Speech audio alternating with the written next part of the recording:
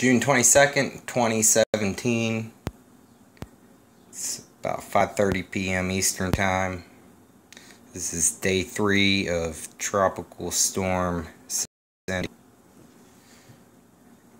And we're looking at GOES 16 visible water vapor loop.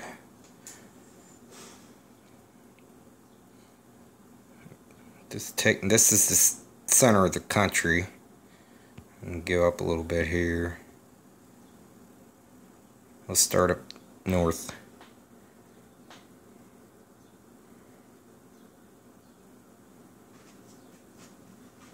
Just take a look around and we'll get into detail here soon. I like to rock the images back and forth so that you can see the point of origin of where these water vapor release from, where the planes start. I mean, it's all coordinated. It should be very easy to see. Okay, take a look at this mess down here, which is supposed to be the tropical storm, and zoom out a little bit and you can see that well-defined angle there. It runs right up between Mississippi and Alabama up into Tennessee and Kentucky. There's a right angle right there. You can see it in the water vapor. There's a right angle, and then you can see the coordinated water. You know, it looks like a pot boiling over, like water. When a pot boils over, and how do you get it to stop? There's, you know, all these questions you gotta ask yourself. Like,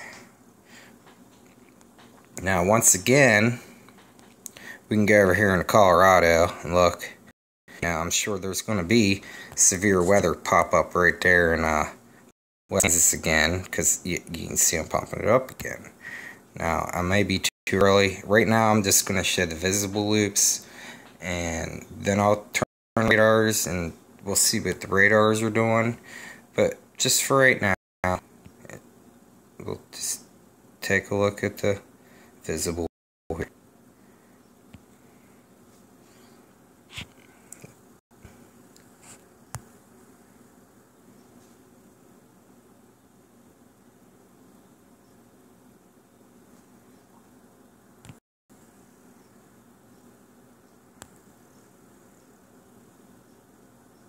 It's all coming from one spot.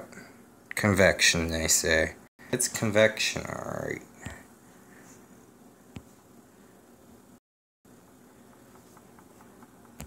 Seeing some stuff up here in Iowa. Yeah, they're still pumping up air.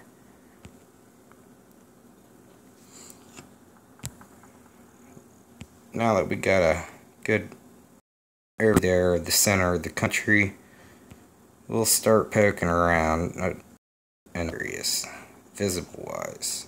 Okay, what do we got here? You know, this is Louisiana-Texas border, and seeing great detail there. Nice detail. You can see the bubbling up, the forcing up.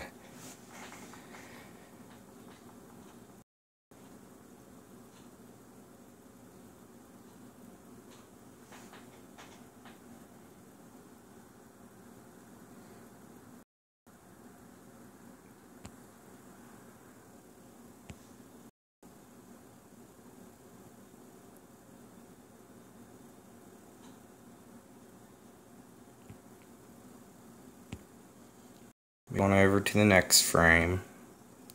This is Alabama-Mississippi line. And yeah, there you go. And you can see all the planes and everything going. Once you know what you're looking at, you can see what's going on. It shouldn't be that difficult to understand. I mean, just look at that. It's all coordinated. Bet your ass it's coordinated. Look over there.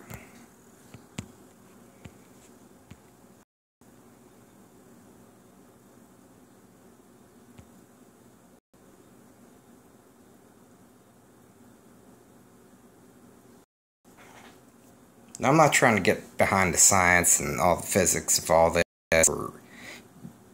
I'm just trying to point out the manipulation, the coordination. Should be obvious. Anybody should be able to see this and understand the coordination between the planes, the water vapor releases, how it looks like boiling water. And then once you turn on the radars and see how the radars work in conjunction with one another and how, yeah, it's all coordinated. There's lots going on here. Move on over. Here's my area. And we'll start up north first. You can see all the planes going there.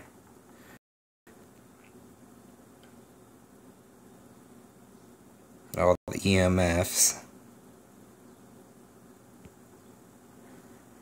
Move down a little bit. PA there. Bunch of coordinated water vapor releases. And chem spraying. And oh man, you should have seen my sky today. Okay, well there you go into West Virginia, and Maryland, over into Delaware. It's even further south into the Carolinas and all. But you can just see the planes going. My sky is completely whited out right now. We'll dive into that at my video here, but yeah, I'm bottlenecked in between West Virginia and Pennsylvania, right there in Maryland, and that bottleneck in Western Maryland. You can just see the planes going over me all day.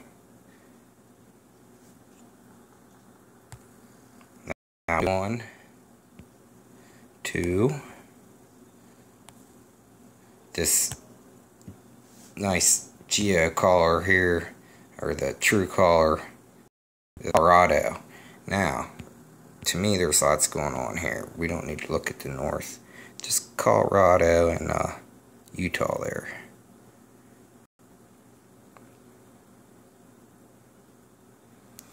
Now, you can see almost tan haze that's towards the right or the east, that's in front of these, looks like coordinated water vapor releases. And yeah, you can see it there. Now, I don't know, it looks like it may have originated, but you can see some planes going there from this spot here. Now, is the fire there? Because it's all coming from the same spot. And I'm almost thinking that the fire there, right? And bet your ass that they coordinate wildfires with water vapor releases. Okay? Now, smoke from fire is full of cloud condensation nuclei, which is what water vapor needs to grab on to create a cloud.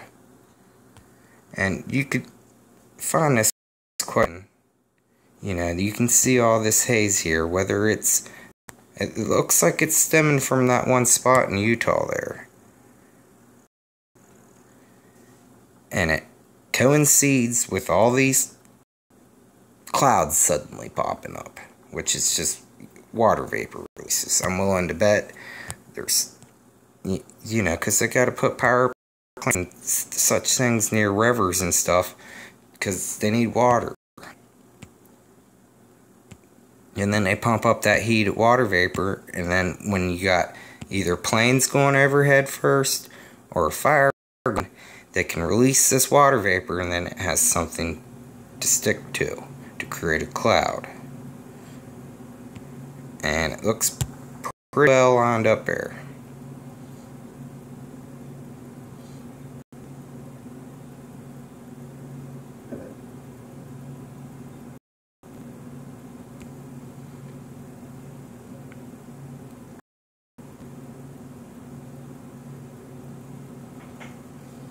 Okay, so now I've covered all the visible images. That's a pretty good one there. I mean, that's pretty to me when you know what you're looking at.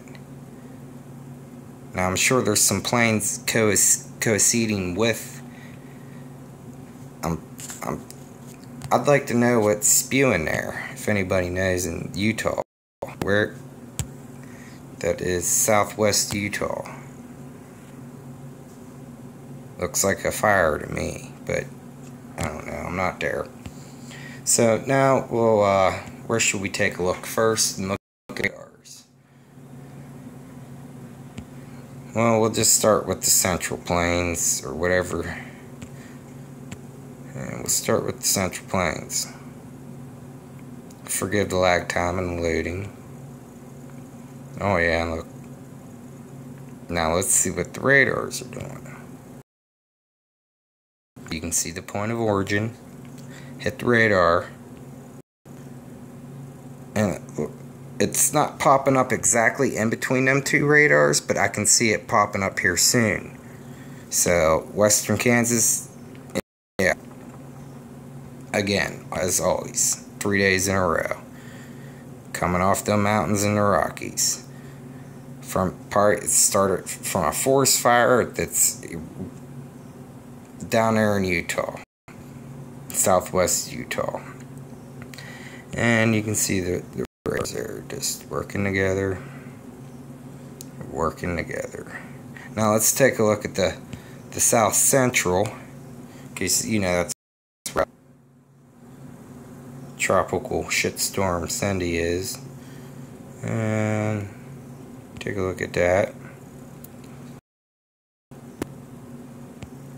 And then we'll hit the radar. And you can see just how they do. They work in conjunction, and they're spinning that storm up. And that radar down there in South Texas, next to the Gulf, on the Mexican-Texas border. And look how it's going off the chain there.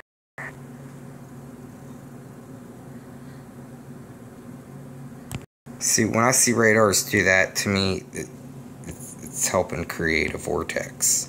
Not a vortex like at a single point, but in a larger scale, it helps rotate all the water vapor.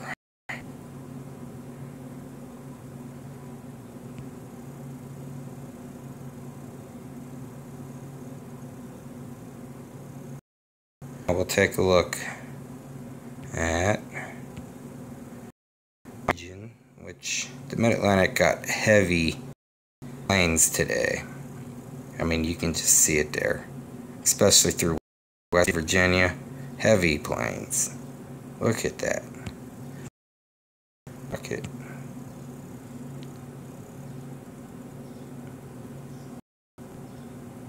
Now, once you put up these radars again, you can see them playing. I call it bumper pool. Oh, it's missing that one. Yeah, there it is in West Virginia. Look at that one bloom up. You can see put up that wall there. Then it's keeping that precipitation south of it, or trying to hold it there, because they got a moisture field in the north and a moisture field in the south, and they try to keep them separated, but it looks like they're letting it down, and it's going to have to connect here soon. I mean, this is the third day they've been trying to explain myself here, but just get that mess. Now we'll take a look at the Midwest. I've seen some storms popping up there in Iowa, up even further north than Iowa, up in the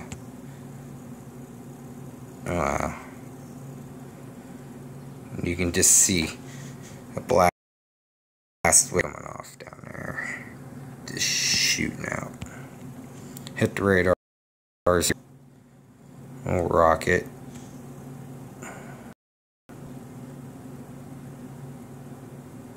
Yeah, you can see these radars up through Oklahoma and Kansas, playing bumper pool, trying to get that moisture in the south down away from the moisture in the north. Where else can we look? The southeast. We'll take a look down there. Sorry for your region, but I'm just looking for where the most activity is. And yeah, the strip, it's coming up down from Central America, just a straight line of water and straight up the middle of the Gulf.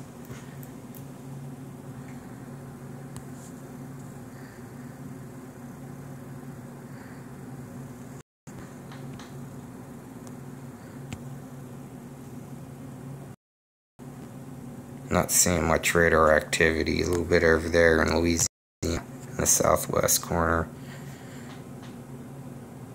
But you can just see all the coordination. That's all I want to say, really. Now that we're towards that, well, we'll watch all the radars and together in the whole country, see what they're all doing.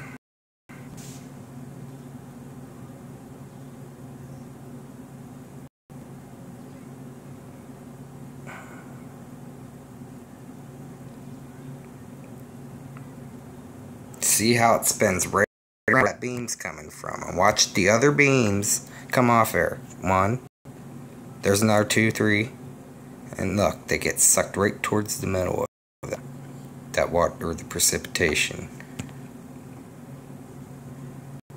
gets sucked right towards it.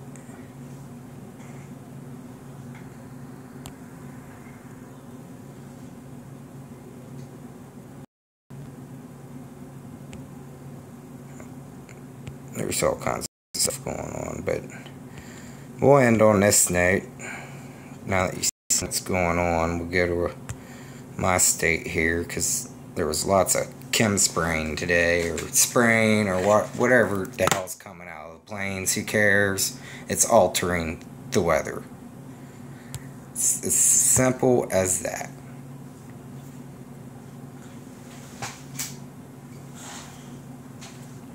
Sorry about the loading.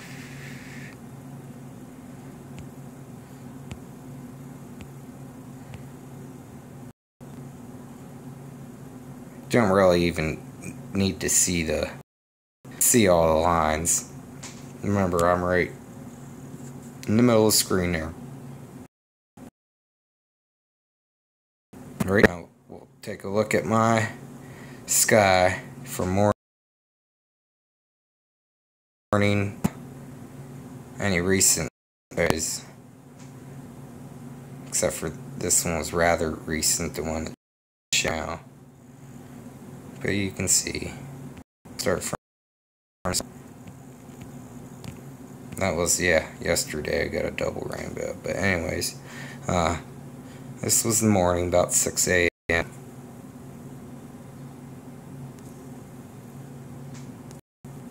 That was by the time, about 2 hours later at work.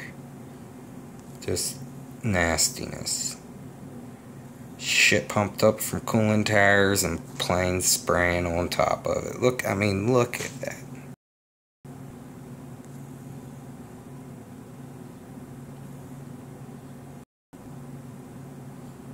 Anyways, that's my report for Thursday. Day 3 of Tropical Shitstorm Cindy.